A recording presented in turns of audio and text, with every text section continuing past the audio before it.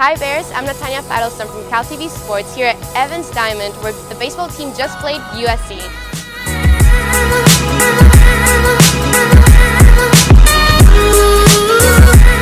The first two innings were hitless for the Bears, but they had great defense.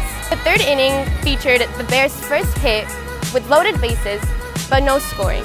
In the fourth inning, USC scored its first run. Then in the fifth inning, number 16 Brandon McQuain hit a home run which tied the game. This inning made some Bears fans angry when a call that scored another run was recalled by the umpire. Bears got their point back when Darren Baker, number 2, hit a ball towards the left field.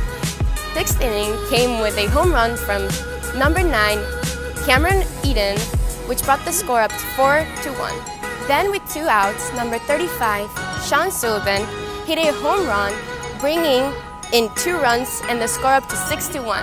And in the 7th inning, USC scored 3 points, making the score 6-4. At the bottom of the 7th inning, number 4 Colt Elvis hit a home run, bringing in 3 runs for the Bears. During the 9th inning, USC almost made a comeback, bringing the score to 9-8.